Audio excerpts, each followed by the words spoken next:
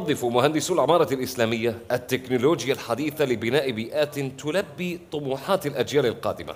هذا هو موضوع جلستنا الأخيرة لهذا اليوم ومن هذا الموقع. رحبوا معي بالمتحدثين في هذه الجلسة حول العمارة الإسلامية، وهم أحمد علي رئيس مجلس إدارة اكس اركيتكتس من دولة الإمارات العربية المتحدة، إدريان لاهود قيم ترينالي الشارقة للعمارة عميد كلية العمارة في الكلية الملكية للآداب والفنون من المملكة المتحدة، ومارينا تبسم مديرة مارينا تبسم اركيتكتس وحائزة على جائزة الآغا خان للعمارة لعام 2016 من بنغلاديش. أما مدير الجلسة فاروق درخشاني الأمين العام لجائزة الآغا خان للعمارة من سويسرا. رحبوا بهم جميعا. Now we're going to be the last session, so it's going to do it as fast as possible because I've been told that I have to make sure that once I get the 3 minutes, 5 minutes signals, I have to stop. It's just great to have end up with architecture. The whole thing is today we've been, every single person has been talking about what means Islamic art and architecture. Actually, the only word which was not used is we're talking about the culture of the Muslim societies. Muslim societies versus architecture for Islamic world, or architecture for Islamic architecture, etc. was just we've been discussing about. But what we're talking about, in fact, is the societies. And societies is where the people who are using the art and culture and architecture those are the people who count. And that is where when we talk about culture and we talk about art, it's for specific people, for specific moments, but it's not for everyday life. Everyday life that's what architecture covers. We're in this space, we're breathing this space, we're walking around us, the whole environment, and that is what makes our society. What is important is to make sure that when we're walking around anywhere else in the world we are, the architecture, the way the cities are built, they're representatives of our societies, of that society. If there's a chaos in the architecture, it shows the chaotic way that society is living. And when it's very orderly, that shows us also that society. I'm not saying that which one is better than the other ones, because sometimes when it's too orderly, it becomes too boring. So that is one area.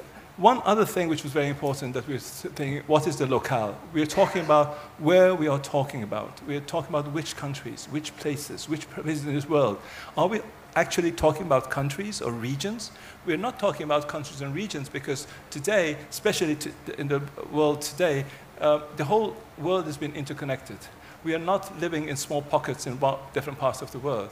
And also, there are certain things, which, especially when it comes to the faith, and what is we're calling the Islamic, the art and architecture of the Muslim societies, it expands not only from Indonesia into Nigeria, which Venetia Porter was explaining a little bit earlier, but we're talking about all the Muslim diaspora today.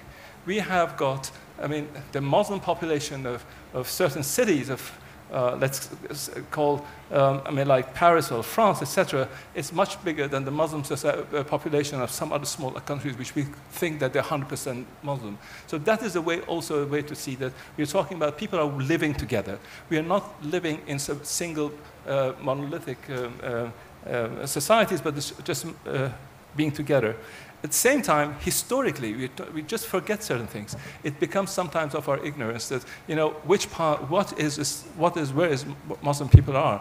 I'm just coming back from Beijing, and I was in a neighborhood which is just south of Tiananmen Square, and this is the Muslim neighborhood, one of the Muslim neighborhoods of Beijing, which is the mosque there. It goes to 1,200 years ago. It's not new. These are not the migrants. They're not the people who came back. They are the first Muslim of China. So that is just to show how it was talking. And also, earlier we heard Mona Khazindar was talking about France and how the diaspora is going there. Today, we're very lucky to have 3 people here, which each of them represent a different aspect of the world of architecture. I'm very proud to have Ahmed here because he represents the first generation of architects who have been trained in the UAE. He was trained at the American University of Sharjah, and that is very important because sometimes you have these trajectories. You have to think that every single person had to go to one of these famous universities, Ivy Leagues in America, come back. I mean, that's the only way you can get a job. He showed that you don't need to go away to get a job. You can be trained here in this country, you're local, and you can do what you can do at the best, because he is connected to the world. He's not confined to this part of the world. I'm using him as a kind of a representative of a whole generation, which is very important. I have the same thing I can say about Marina Tabbassum. Marina Tabbassum from Bangladesh, she studied in Bangladesh, she's worked most of her work in Bangladesh. She teaches now in GST and at Harvard. So it means that you don't need to go through that very classical way of these schools, etc., to be a part of an active and achieved person in the society.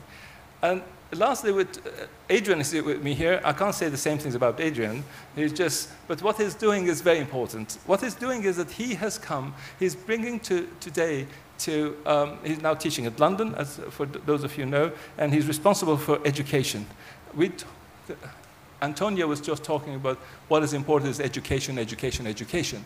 Education is a very important factor, and we have to be very careful. Well, who are we educating? Education is not, we're not only educating young people who are going to school, or, I mean, this is the new generation. What is very important, especially in the world of architecture, how you educate your client. If you don't educate your client, you will not be able to get a good project. And that is one of the key issues in architecture. The big difference between architecture and other forms of art is that the other forms of art is the art pieces, they can be there, they can be created, can be appreciated, they can vanish. Nothing, I mean, that's what it is. It's very bad for the heritage, but that's it. But when we do architecture, we build these horrible buildings, and it's going to be staying there forever. And that is where they have to have, so if you have a bad client for a bad project, you're going to get that forever. Now, I would think that I will ask Adrian to start to talk, because he's got a presentation. How do we talk about different cultures? How do we talk about Islamic culture in the context of the dominance of a single way of living together? Okay, so let's go through this. I'm going to start with an exam, because it's the end of the day. I want to ask the people in the audience whether anyone knows what these cities have in common. Does anybody want to take a guess? Yeah, sorry? Close, actually. They're the cities that are going to have the highest population in the world by 2100.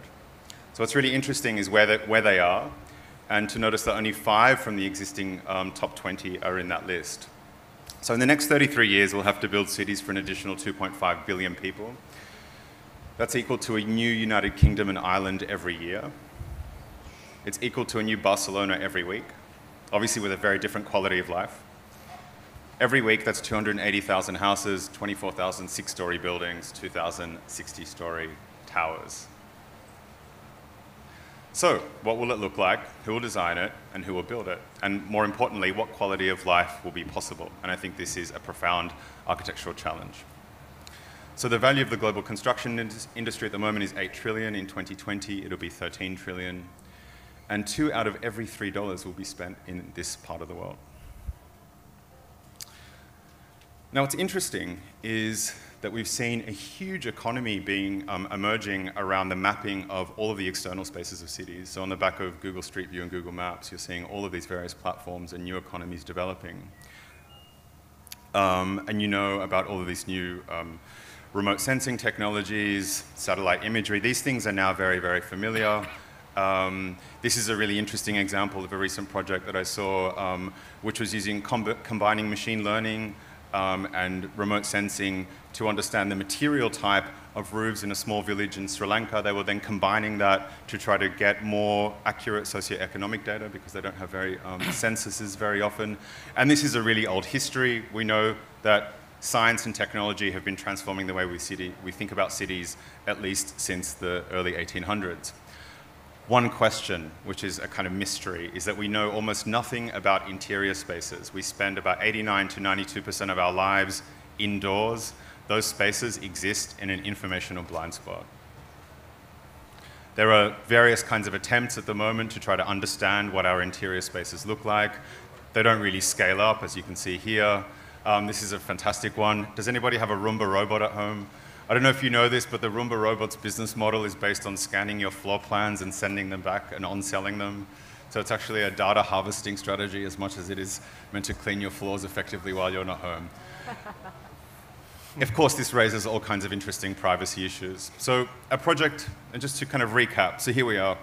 These are the most populated cities. What is our position as architects thinking about the next generation of architectural education? These are the challenges that we're facing. Now, what I want to talk about very briefly to conclude is a project that we're working on at the Royal College of Art, which is to combine, is to basically develop a form of machine learning that allows machines to read architectural floor plans. And what we're trying to do is, for the first time, understand cities, not just in terms of their external spaces, but in terms of their interior spaces. That is to create a complete understanding of what a typical apartment layout is like. You know, there are housing crises all over the world. We don't know what an average apartment looks like in most cities. What we want to do is cross-reference that to demographic data and ask the question, actually, does the repetition of a single building type, a single apartment type, a single apartment layout, the nuclear family layout, in all of those cities in the world, because that's what's going to get rolled out, the only way that we can imagine living together? And I think this is an important question, not just in the context of Islamic societies, because we know those apartments tend to isolate people, they disconnect social connections, they disconnect intergenerational relationships, they make it difficult for extended families to live together, et cetera, et cetera. So I think I just want to leave it on that question, actually, and to try to connect this issue of how we scale up architectural knowledge, you know, how we start thinking about the scale of these challenges, how we start thinking about architecture in urban terms, but always by reconnecting it to the kinds of lives that we want to lead. And I think ultimately that's far more important a question for Islamic societies and for other societies, in fact, and a more important question ultimately than the aesthetics of those buildings or questions of motifs, etc. Anyway, I'll finish it there. What do you define as Islamic architecture in our time, in a time like this, where you know, art can be done from any different location? Perhaps it's much more of a mental space that requires for an artist to be with, but for architecture you really require to be in a certain geographical location, and the geographical location actually makes a lot of design decisions or architectural decisions that manifests into architecture. So I think it's important to redefine this whole idea of architecture in the Islamic world, because the world is expanding. Muslims are in many different places. The requirement of different kind of architectural spaces are growing, and it's not being defined within a certain geographical location anymore. It's everywhere. So that's why I think that's important to kind of define this whole boundary of what our discussion is today about Islamic architecture. So that was one thing I thought of talking about. And then the other thing is, quite often when we talk about, let's say, architecture in this Islamic sense, we tend to focus more on the visual aspect rather than the values that Islam has preached and taught. So that's something I think it's very important to also address, because you know, there are certain values which are, I mean, very human values, which are very important to address, I think. Modesty, humbleness. I actually worked on the Abu Dhabi Mosque Development Regulation Guideline in 2011 when I came here, and actually I had an extensive study of the vernacular architecture that used to be of this region of UAE. And I think those structures very uniquely talks about these very essential idea of what Islam has preached throughout. So that's about modesty, about sustainability, about social communal connectivity, which was also seen into the cities. And as Adrian was just mentioning about these cities, we have never really looked deeply into the cities that were there in let's say the Middle Eastern region, especially in this Islamic, you know, the way it has been built. So those cities really had that connectivity. Even now, if you go to villages, like I come from Bangladesh, and when I go to the villages, the kind of communal atmosphere that you see, the way people live their lives, is still something that has a lot of value. So those values are very important, I think. So rather than going towards something very visual, visual can always at times turn into pastiche. It's always better to follow the values, I would suggest, and I think that's what I would like to talk about. So that's the other thing. And well, I think I could probably conclude here. And definitely, it's interesting when you become, especially in the UAE and Dubai in particular, when you are, the term society is really something interesting, because you are not talking about a specific nationality. You're not talking about a specific even religion or race or color. We've been really grown with such a beautiful diversity around the world, and at the same time we are rooted and born in Dubai, in UAE. So we have very strong fundamentals and values of the society, and also clear, let's say, value sets. Having said that, born in such a beautiful, diverse community, give you the flexibility, let's say, to question what is the future, what is, how we could really push forward. It's not a way that is a theoretical, but a really a way to it's not a theoretical proposition. It's the people who you deal with, you work with, you get inspired by. As you say, in architecture, you are not alone. You have to interact with the society. You have to interact with the authorities, with the clients, with the community. And in that case, this amazing different point of view that comes from, and the inputs, different inputs, gives you, let's say, a release from being nostalgic, and especially being nostalgic about architecture, and being about specific forms or the specific shape that your design has to take.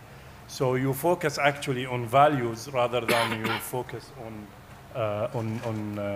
shape or form or a specific kind of parameters. And being specifically in Dubai, where everything is really pushing so fast and so in a much larger scale, also questions what is really important for us. What can be important as an architect to carry? Is it really the architectural language or the specific way of designing? Is it, no, it's bigger than that. How you could capture the spirit of a time and people, and actually find a common ground, connecting all these different mosaics, let's say, of point of view. I think this is very rewarding, being in this part of the world. I feel really sad that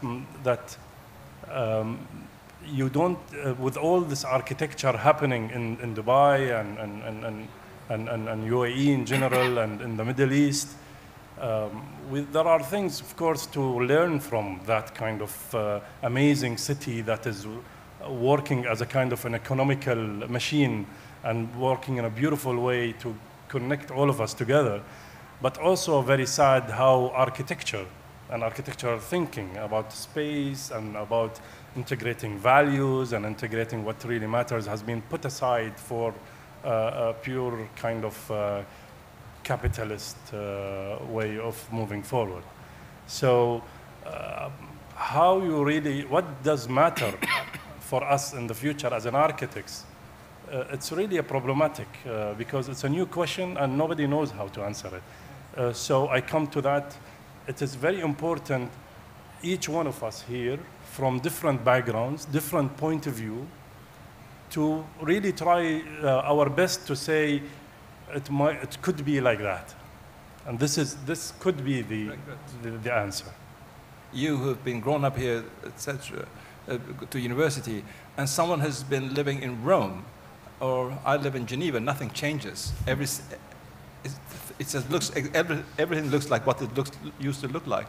In your time, your lifetime, you will not see those changes. And here, every day you see the changes. And how that can have an impact on the way you think. Because one of the most important things which has become the responsibility of architecture is architects are doing what they, between the time that they have got an idea and the time that that project is completed, usually it takes a long time. Not here, in the rest of the world. I'm not talking about here. It's always done yesterday. But this is very important. It takes time.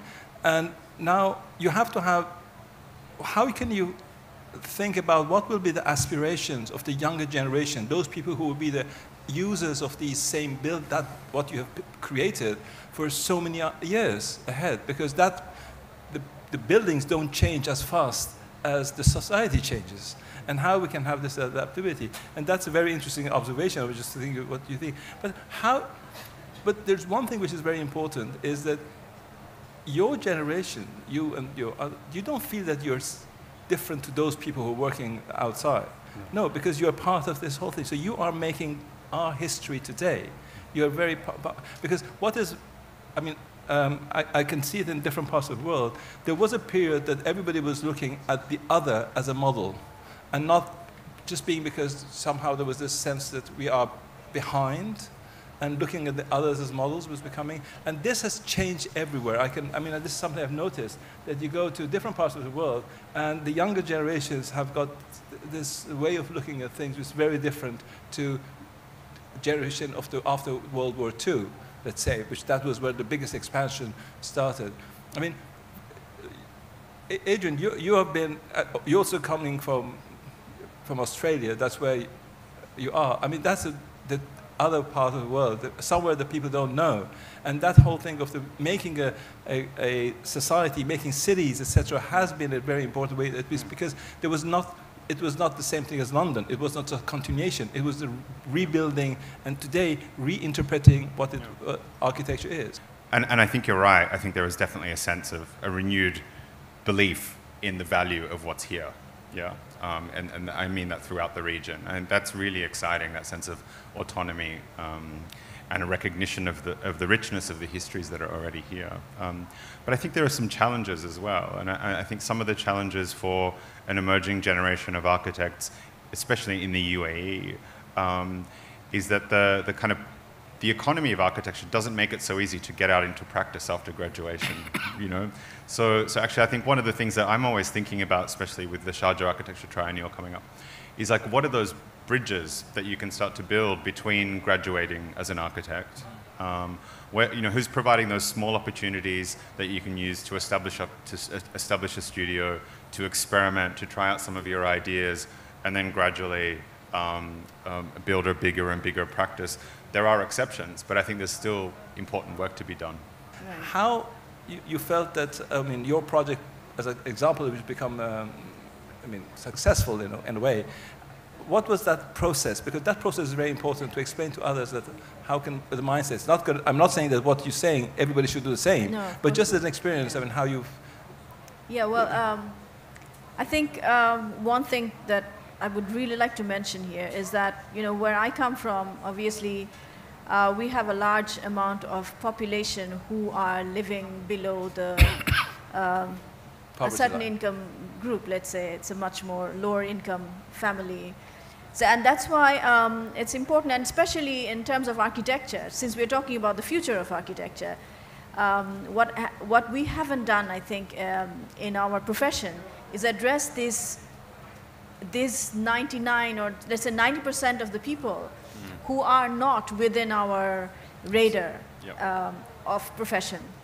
90% of the population in the world are unable to afford an architect or an architect's service, because we are we do not cater that way. So that's why I think it's important for us to make our profession very relevant. And the mosque, in a way, was that kind of an idea that where you also engage people, you become a part of them in a way to be with the community, to understand their aspirations. And it's a place where in a very dense neighborhood, Dhaka, as Adrian was showing, was the first name, is a city of 20 million people. So this is a very dense and a fast-growing city. And so the challenges are quite different. It's a city in constant transition. And as you were mentioning that Dubai and Abu Dhabi has grown really fast in a very short time. Similar to Dhaka, has also grown within the last 20 years, actually. It's all about development, capitalism, real estate development. But this large section of people have always been completely ignored. Their interests have always been ignored. So that's why that was one major agenda for me. And if you ask about the question of architecture, the language of architecture, let's say in my case, the mosque, it was sort of a process where I went back completely to the very beginning of the question of, the inception of mosque, how mosque came into being, going absolutely to the very start, or let's say when the Prophet's mosque was built. So how and where and from what context it came about. And was it about symbols, was it about identity, or was it about a space where people can congregate, the whole sense of act of prayer and the act of being together and in a congregation. So as I was mentioning, that the values are important to me rather than these symbols, because symbols are what is wrong let's say, in architecture. We have got some time for questions and answers and comments. If you want to add anything from this, there is any questions, brave questions. No, it's more question in general. What kind of role, the government has in terms of like consulting architects, for the future, like in terms of when we see those cities, and obviously we know what's going to happen. It's like, what is discussed in those plans with, like, is there committees of architect meeting and discussing, the future, or building, future cities that make sense, for the population that they are expecting or not? Well, maybe if you can... Maybe. Yeah, I think the problem, governments are not really consulting architects, they are consulting engineers, And I think it's a big problem, to be honest. I think engineers are coming as a kind of savior for the 21st century, representing themselves as they can do it on time, on budget, they can make it really work, and putting themselves that they're saying, okay, the challenge is bigger than an architectural discourse and an architects, so we have to really shall we say, and client, unfortunately, both to, if you look at Dubai, Abu Dhabi, most of the people, or most of the companies that are practicing in Dubai are engineering companies, that they say they add architecture to their components, but mainly they are engineering companies. And they did such a terrible job, to be honest. Yani. That's why we are seeing cities like Dubai, like Abu Dhabi, is working as a city, beautiful, is attracting people and all of that, but it's not inspiring at all. And this is the difference between an architect and an engineer. And architects have a broader and much larger understanding of the humanities, of feelings, of society needs, of a spirit of the time, and also has the technical capabilities to put complex things together, traffic, population, whatever, a huge complex problems, and marry these two in a beautiful way. And unfortunately, this is not happening now. Adrian? Yeah, I mean, I think it's an excellent question. And my response would be slightly different, although I agree that the dominance of engineering is an issue. It's that we only can imagine our cities in terms of real estate speculation, right?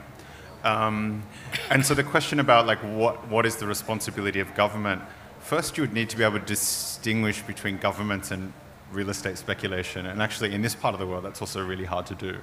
Yeah. And in many parts of the world, it's very hard to do, it's fair to say. So what other economic models are there? And I think that's the core of it. Yeah, we need to fight for other ways of imagining what those cities can be. Because you're right, they will just be rolled out as either high-end luxury developments for the 1% and leave 90% of people out, or they'll be designed by engineers and subdivided and sold off at the cheapest price for a profit. How to change the people's way of thinking. Because sometimes the societies are not aware of what they should want. Because I'm sure the whole thing is that a developer doesn't want to do bad, but he doesn't have good doesn't have good examples, doesn't know what is better. Because if he does a good project, he will sell better, he'll make more money.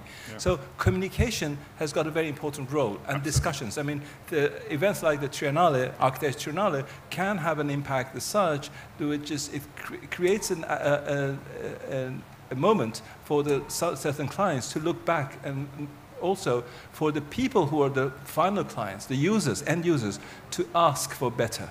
Yeah. If you know what is good, then you will ask better. And this comes not only for the developers, but also for the government, because you have to have this kind of a dialogue, which that's the most important thing. And that's a role of events like today, or events like the Architecture Sharjah will have an important impact. Yeah, I mean, I completely agree. I mean, I see the Sharjah event as much as for the general public as for, working with the municipality, working with developers, and shifting culture. And I think maybe one word that's really important when we think about city making is patience. And actually what's been really beautiful about Sharjah is its patience. And I think that maybe when we talk about values and the way cities grow, maybe patience is a really important value, to let things grow in their own way, and to give them space to breathe, and the freedom to develop is important. We can take one more question, because yes, please.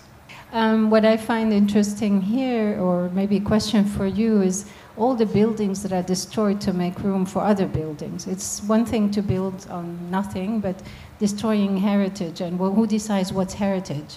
And is there a way to use these old buildings and kind of enhance them so they can become part of the future?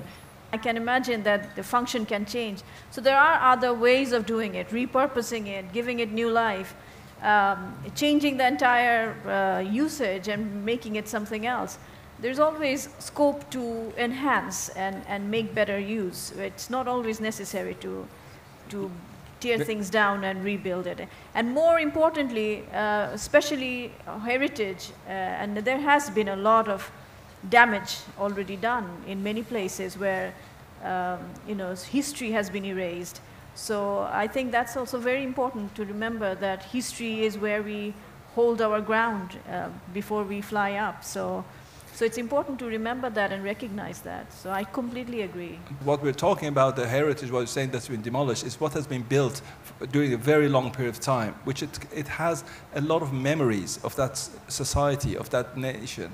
And that has been there. That's why we're giving additional value to that. But I think on the other one, we cannot say that don't want everything to be demolished, because a lot of buildings around us, we wouldn't mind that if they're demolished. You can change the facades. Like all the glass buildings I see here, I would really love to change the facades.